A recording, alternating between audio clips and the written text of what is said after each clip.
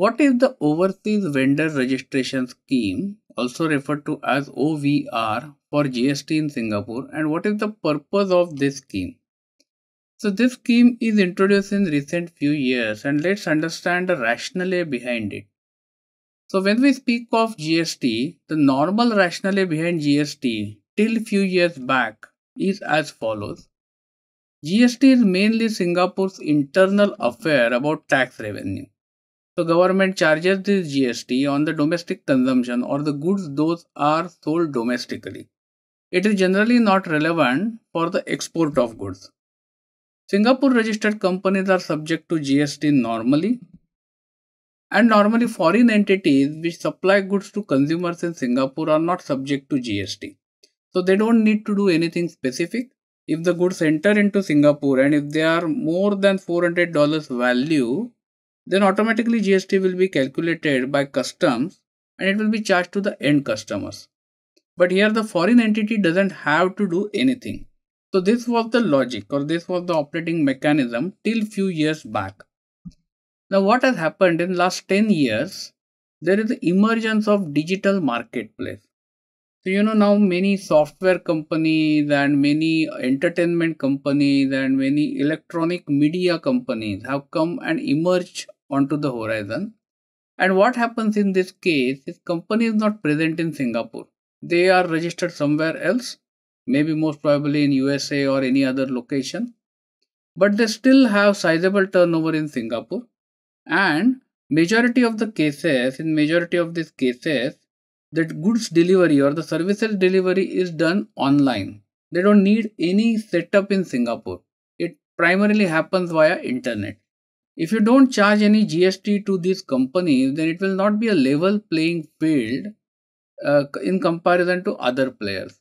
So which are these digital marketplaces I am referring to? So these are some of the names. For example, Netflix now provides kind of a cable TV which is on the internet. So Netflix did not really open office anywhere else other than USA. But people in Singapore can subscribe online and on internet they can watch these movies and programs they have.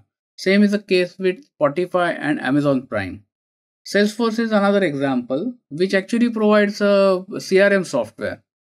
So again, a person can just sign it up and start using it. Though Salesforce will be primarily for business customers. Another two examples are Google Play and Apple iTunes or Apple Store.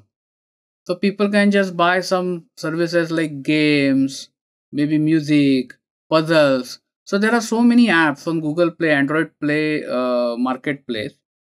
And you can just buy it by connecting your credit card and it will be delivered to your mobile phone. So these are essentially the marketplaces that I am referring to. There will be many, but these are the prime examples.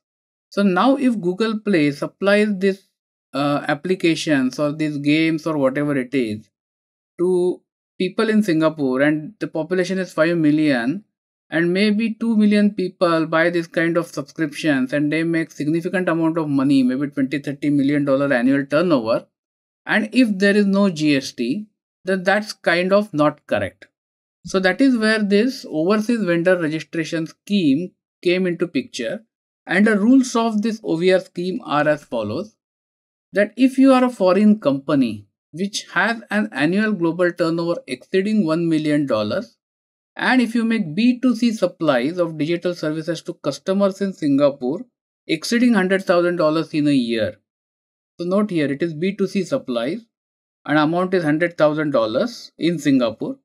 You must register for OVR scheme and after registering you must charge GST to these customers and report and pay it to IRS.